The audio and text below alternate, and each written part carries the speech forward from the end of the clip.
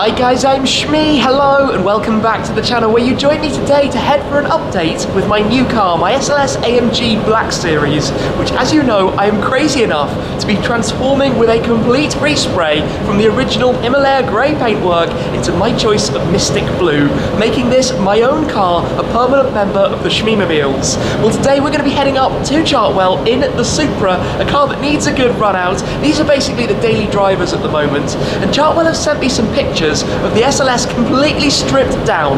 The body panels have been removed, lots of the trimmings and fixtures have been taken out, the windows, the seats and everything else. So I'm a little bit anxious to get there today and to see how it looks. I think it's going to be quite a particularly unusual sight. In any case, it's a long old drive to get up there. I've chosen Chartwell because they did a fantastic job with my Senna repair last year, but for today it's an outing with the Supra to go and see how the SLS is coming along.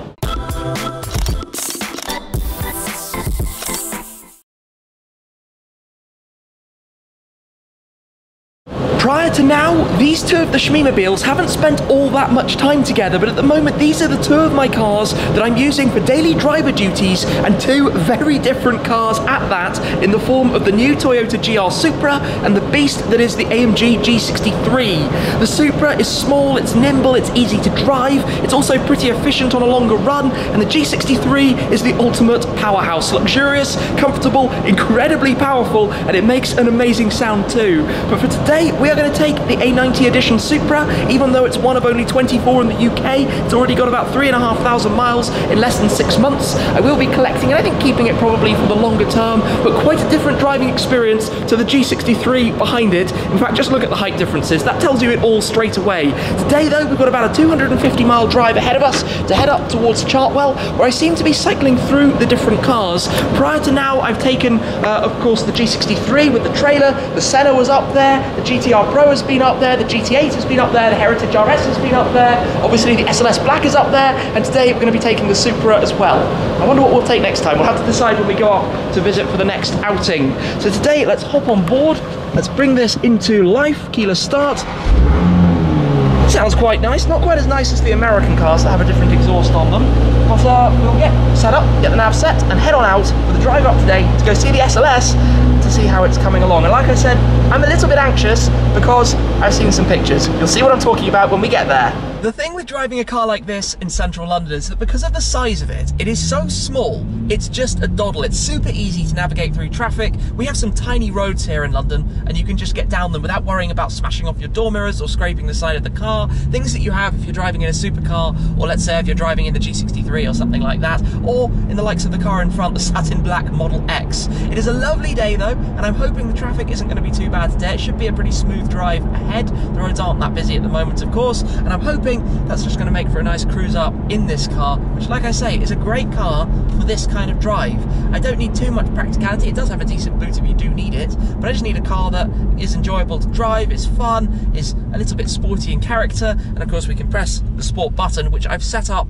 to individual to basically have the throttle and the power in sport mode, but the steering and the suspension in comfort, so kind of normal, excited driving for the roads rather than out on the racetrack, let's say. And you get a little bit more sound out of it. I might be tempted to do some kind of exhaust thing on this. We'll see. For the time being though, as I say, it's a bit of a cruise. It's a lovely day. Let's get on the way.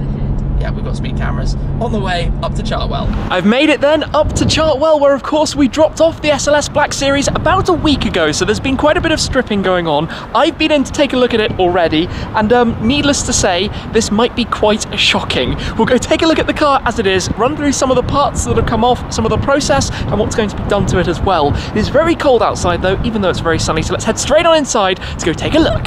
First things first, in the showroom, there is a Ferrari F40 looking spectacular, and also another Ferrari, the Pista Spider in yellow. That looks stunning too. Two very, very lovely cars, and also they have their 458 simulator here too.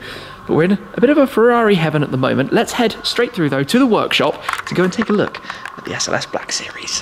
I am now standing beside it, which I will show you in just a moment, but this is pretty bizarre. I don't think I have ever seen a car like this looking as it does at the moment. So here it is. my SLS Black Series completely stripped down. This is totally unusual. All of the body panels have been removed. Mechanically, it's still actually running. Technically, this could be driven as it is. The engine is all in place. There are some things to talk about though as we go around it. Obviously, all of the body panels have been taken off. The doors have been removed. The glass has been taken out. The seats have been removed so that they could remove the rear parcel shelf. The bonnet is gone, the wings, the bumpers, all of those things. There's still a little bit more stripping down to be done. We will take a look at some of those components. Fascinating to see them on the underside and to see some of the areas you don't normally get to see on a car like this. We've just taken off the boot lid that you can see back there, but this is totally freaky to see the car like this. In fact, I'm not entirely sure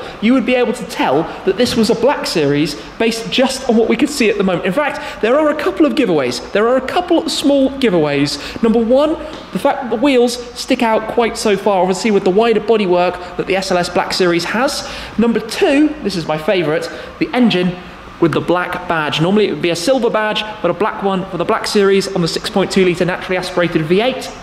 And I guess you might just be able to tell it's slightly wider back here. You've got those wider sections that house the rear tail lights, but this is kind of mind-boggling. Obviously the doors mount up here. They normally have those explosive struts to fire them off if the car was to flip over or anything like that and you weren't able to open up the door. Crazy things that they had to do to mimic the style of the 300 SL gull-wing doors from back in the 50s. Around the front, just take a look at some of this. Look how far back the front radiator is from the front edge. The headlights are kept in their exact original position to give a mounting point. Of course, before all of the panels are taken off, everything is measured, documented, details are all taken and saved and noted so that they can go back exactly as they were, but the headlights stay in place so that the panels can start being aligned back from those. Just kind of peeking in though, you can never normally see how much is going on here, the suspension and the arms that you have down there. Now check this out. You've got this almost blanking plate with the fan. I guess it's extracting hot air out from the engine towards the radiator from the back. What else do we have? The battery, the fluid tank for the washer fluid that sits just inside those carbon fenders that you normally have on the sides of the car. Interesting thing about the side skirts is you have those extra skirts that go on before the body panel that goes on top of them. This is really cool. Obviously the wheels and tyres. Interesting thing about the tyres, I mentioned this before, tyres always have, and these are obviously Michelin Sport Cup 2s, but these were manufactured in week 40, 2013. So these tyres are 6.5 years old, and you can tell.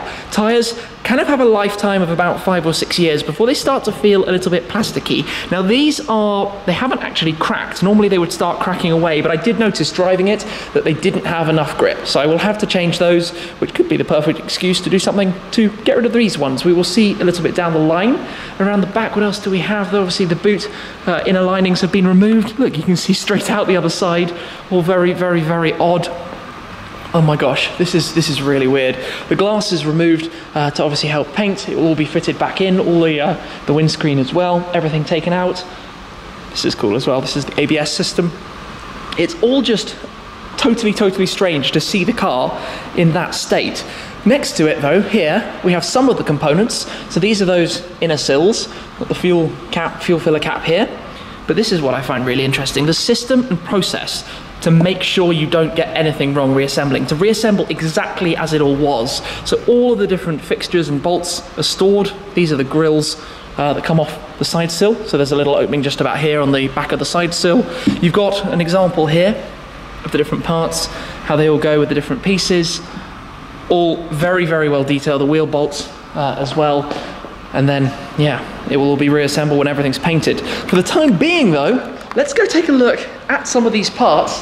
The body, I guess, half of my SLS. Have a look at all of this. Across these two bays on the trestle tables, we have most of the bodywork of my car all spread out like this. Not something that you see on a very regular basis, but this is where the parts will all be prepared for the painting to be done. It's quite a process. I'll tell you a little bit about how it's going to work now, but I will pop back up to Chartwell to come and see these parts being turned blue very soon. Now it's quite loud here because in the background, the spray booths are all currently in operation, where of course these will be changed to Mystic Blue very soon. But here we've got the full carbon, as you can see, of the bonnet. The underside of this looks really cool. It's also got these pads, which are presumably due to vibrations and to keep sound levels reasonable. Not that I would want to block any of the 6.2 litre V8 in the slightest. We've got the front bumper, you can see over there the distinct shapes of that. We've got a side skirt next to it. We've got the two doors here. There's a front wing. You can see the cutout from that side carbon blade that it has as well. And of course here, upside down at the moment, we've got the rear bumper. Now I know what you're thinking. This was a lovely colour. The Himalaya Grey, a special order on the SLS Black Series, and I am going to be sad to see that go, but this is ultimately a car that I've bought to make it mine, to make it a permanent Shmeemobile, and as such, I really wanted my SLS Black Series to be Mystic Blue, which is what we're doing. I'll show you the sample of that again very shortly. But one interesting thing about this is that the carbon pieces that you have all around, whether it's the front splitter or the rear sections, are all actually bonded to the bodywork. If you tried to remove those, you would actually run the risk of cracking them. So this is going to take some very, very clever masking. It's a big, big process to mask them up after, of course, all the measurements were taken, to mask them, to sand down the original paintwork before you can then repaint the car completely from top to bottom and then work on, obviously, the reassembly process that comes after that. Here, we've got the fog light, the new fog light we had to fit right above the reversing camera as part of the importation process to have it registered and homologated in the UK. But this is not how you normally get to see this stuff. Really, really interesting to just poke around a little bit and see how some of these parts work, obviously being kept like this to ensure the shape remains all correct. This is quite fun too, to see the lower parts at the front. Obviously being a used car, some of these pieces have taken some small scratches, but it's all part and parcel of driving it, and I intend to drive it as well, so it's not worth replacing the parts that I'm going to go ahead and bash immediately after it's all been done, especially after such a full operation, as you can see, is being done with all of this. I just find these pieces fascinating. This is huge, by the way. Massive, massive long bonnet on the front of the SLS Black. But how obscure is this to see most of the visual part of the car spread out over two bays here ahead of all the work to be done to get them ready for painting. Let's talk about colours, and conveniently it is currently sunny outside, so we can go and see the paint sample in the sunshine. But this car is going to be going one of my favourite Mercedes colours, Mystic Blue. The full name is Designo Mystic Blau. I think there's one other SLS Black Series painted in the colour, but this is going to look fantastic when it's finished. So to show you then in the sunshine, this is the colour that we are going. And remember, this is just a spray out card. It's not fully lacquered, but you can see a little bit of the pearlescent purpley blue nature of it, a very metallic colour, and one that I think is going to suit this car perfectly and look absolutely stunning. I cannot wait, and you can see how much darker it goes when it's inside out of the direct light as well. This is going to look truly spectacular. It is going to be sad saying farewell to the Himalaya Grey, but this is exactly what I want from this car. While it is like this though, one thing I noticed that I think is quite fun is look at the positioning of the engine, and this front piece is pretty much just a cover. The whole engine sits behind the front axle. That's why it has this gigantic bonnet, but that's also why it drives so phenomenally well. Part of the learnings from the SLS AMG GT3 car, all brought into the road legal Black Series, and it's just such an epic car, which is going to be even more epic when it's fully finished and it's in my choice of colour, Mystic Blue. I can't wait, as you can tell. It's going to be a long process, but when this is done, bring it on. There are a few things I had previously mentioned that I was considering to change about the car. Well, two of those are now ordered. There are some more still to discuss though, but the two in question are to add the carbon fibre door sills. So you could have from the factory the SLS Gullwing and the Black Series with a carbon fibre door sill here. This car didn't have that option selected, but I've ordered the replacement parts because I think especially with the doors that open upwards and having to climb over the sills, they just look really nice when they're in carbon fibre. Obviously you need PPF so they don't get scratched, like the whole of the rest of the car. It will be going to Topaz when the paintwork is all finished.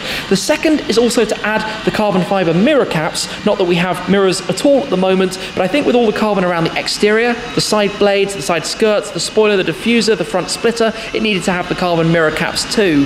Things I'm still thinking about though, the first is to do with the wheels. Now the SLS Black Series had two wheel options originally, both the same wheel, just in different finishes. This was the option in satin black with the silver pinstripe around it, The other had a silver fascia as well, the front of the spokes. But I'm thinking, if I've got a dark blue paintwork, and you'll know me from my 675 LT, these would look really nice in silver. Bright silver with the gold calipers behind and the dark blue metallic paintwork. I think that would look really nice. So I'm thinking about that, given I've got to change the tires anyway. They have to come off at some point before we do any serious driving.